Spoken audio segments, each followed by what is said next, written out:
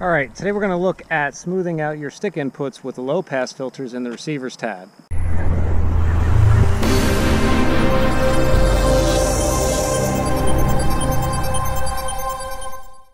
But first, let's see how she looks with the default low pass filter set up in the receiver's tab. There we go.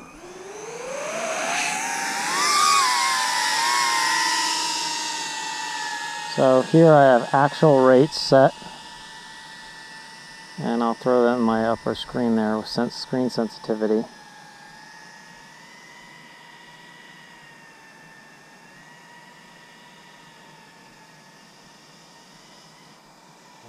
Let's do a little fly through here.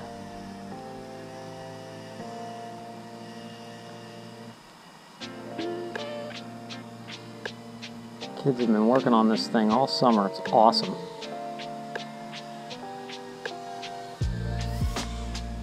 Whoa, not Nerk.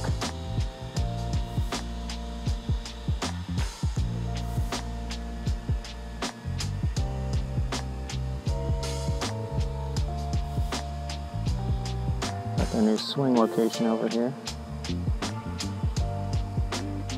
And then Fort 2.0. Right here, that's a kid down the street. How's that one? Oh. And when I get lucky, I get some hammock time.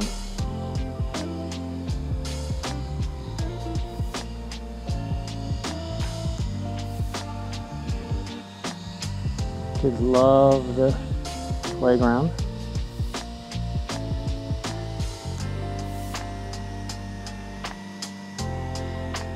Let's see how we do going around the house.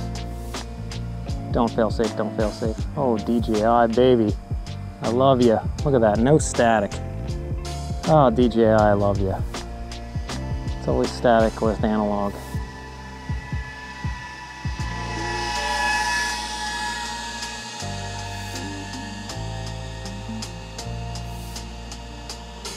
So this is the iFlight Bumblebee.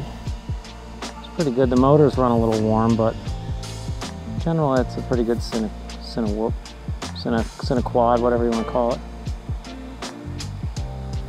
Obviously, I think actual rates is the way to go with this thing.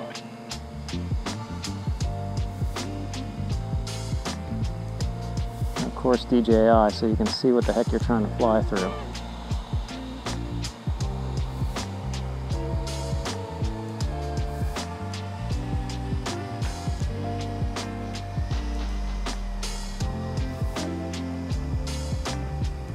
Obviously, you know, smooth fingers on the sticks makes for smooth flight.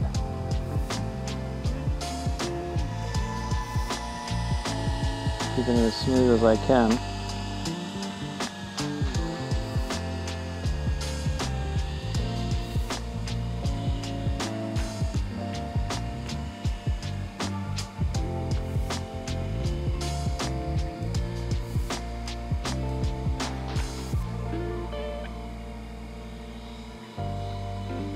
Actual rates with the setting of 10 for sensitivity, I always think is the way to go for this, especially with the Expo.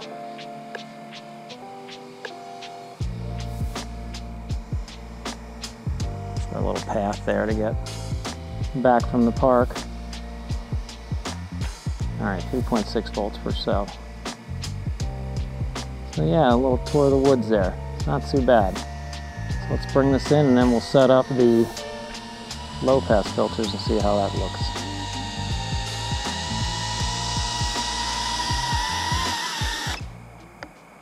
So I'll also throw the tune down for this. A lot of people talk about this quad and how the motors get pretty warm, and if you're really pushing them to tune them, yeah, they do, but here they're not hot at all. So throw the tune if you're thinking it's the tune. Probably about 72 degrees out here right now. So anyways, a little bonus there.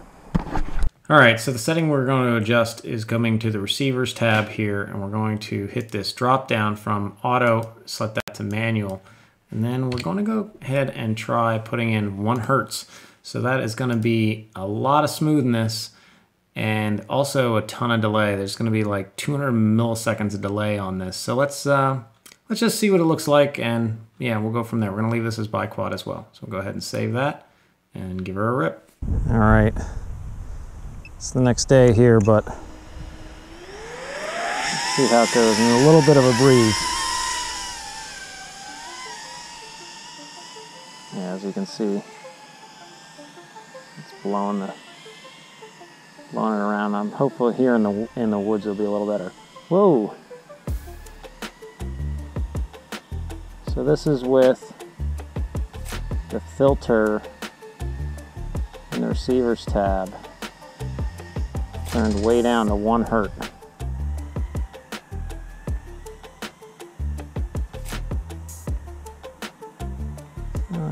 It's a little bit better on smoothing out the inputs, I think.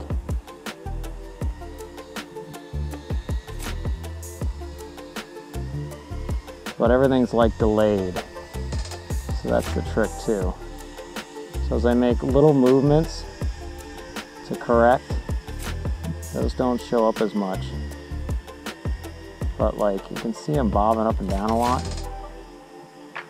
It's because everything is kind of, like I said, delayed in time. Ooh, plus the breeze doesn't help. Whoa. Like there, that's bad. Oh man, the delay is huge. So yeah, I don't necessarily recommend that. You know, you're smoothing it out, but if you get into trouble, the delay is so bad. So that's the issue with adding a whole bunch of delay, like with raising the low pass filter in the receiver's tab, or even like an emu flight with those rates. You're gonna get such a delay that if you're trying to correct for some stuff, like a little bit of a mistake, I think it's kind of rough because you have that big delay on your sticks. So let's take a look now at just softening out our rates using Expo, kind of the conventional way with the actual rates that we have in the receivers tab for Betaflight. All right, so let's check this out. This is going to be at 5 with a biquad.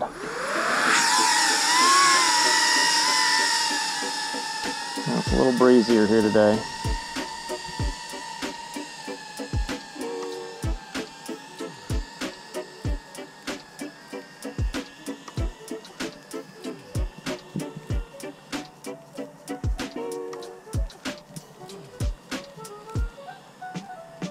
So it feels a little bit more smoothed out. Like I can make more stick input with less, you know, it's kind of just a smoother roll into the input. Oop. A little sketch there. And the only thing that's a little bit of a down draw is the delay on it. That's nice. Yeah, so as I cross the stick threshold here, we're gonna go for it. Oh.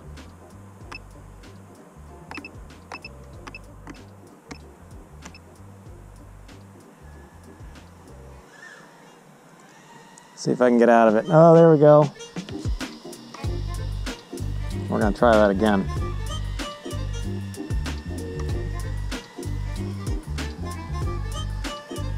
Alright, go around the building one more time.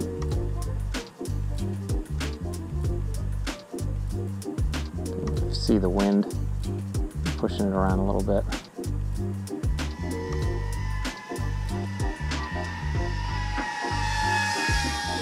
So yeah, it definitely helps with just your stick inputs to smooth them off a little bit. I think you could do something similar with the actual rates, just by using a little bit more Expo and then not have the delay. The problem with the delay is when you get into a scenario where you bump something and you try to make a quick input to correct, you'll have a tendency to kind of overcorrect. which can be obviously problematic. Like there. I don't feel as connected with it because obviously I'm not. So I don't know. Teach their own. It definitely does smooth stuff out a little bit right here around the center stick as I'm making micro adjustments. Like back there, getting through that gap. I think it helped out smoothing that out. Stuff like that, where I just made that hard bend.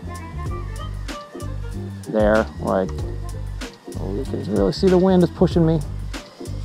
Now there it got a little bit more difficult because again I had to overcorrect a little, or correct a little bit for an outside influence. So obviously one way to minimize this, I don't know, I think that's a gap.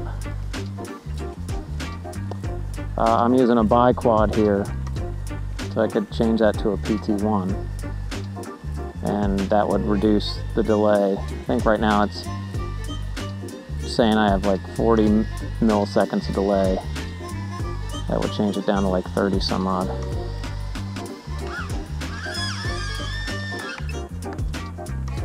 Now I'm down. Alright, so connecting with our Betaflight app as always. So the alternative to this is just to come back into the receivers tab and just go the conventional route. So here I'm going to set this to automatic. That's going to then move it up based on, it's going to set the low pass based on, I think PT1, no, bi-quad is what the default is. It's going to set the low pass based on the refresh rate that Betaflight calculates and all that good stuff. So we're going to go ahead and save that. And we're going to go into our PIDs tab. And here, we're going to go to rates. And then we're just going to come into here, and you can see our curve here. I'm just going to crank that up. So what's a 1.0 look like? That's pretty flat. Might be a little too flat. 1.9. Just do 0.9. So these are the actual rates. So what's nice is as I adjust these, I'm not adjusting my full stick deflection points at all. I had my yaw a little less. Let's give that a look-see. See how it goes. All right, this is actual rates with Expo 0.9.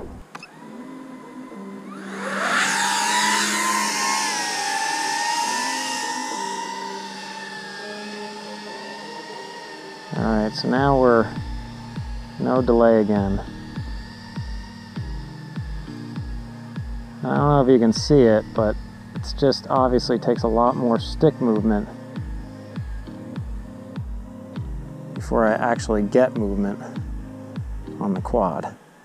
So I can go cross over center stick threshold a lot more to make corrections, and it doesn't move the quad, so the feel is as to be expected. It just takes a lot more of my movement to get the quad to move. Wow, there's that wind.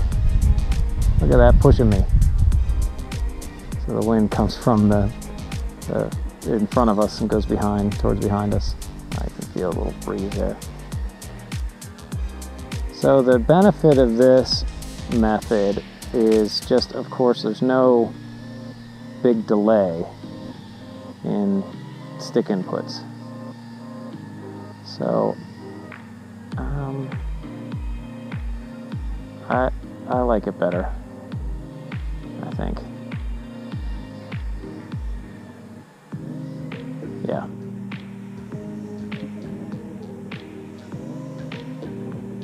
You get smoothness, but there's no delay, so you have to make quick adjustments to throttle or any of that stuff. It's right there for you. Let's see if I can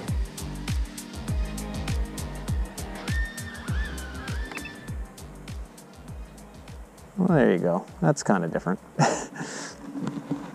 There you go. You can see I speared the quad. Oh, look at that. Oh, I hope I didn't burn out that ESC. Look at that. I don't know if I could do that again. I couldn't do that if I tried. Well, they still spin up. It says 3.7 volts for cell, so.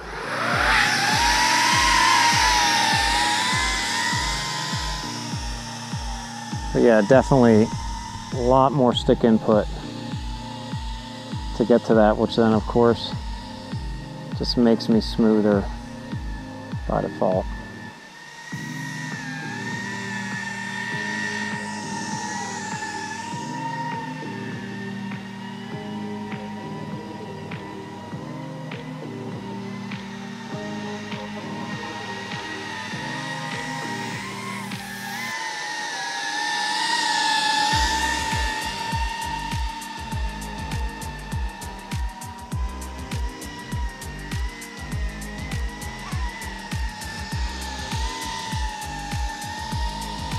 Ooh, 3.3 volts per cell.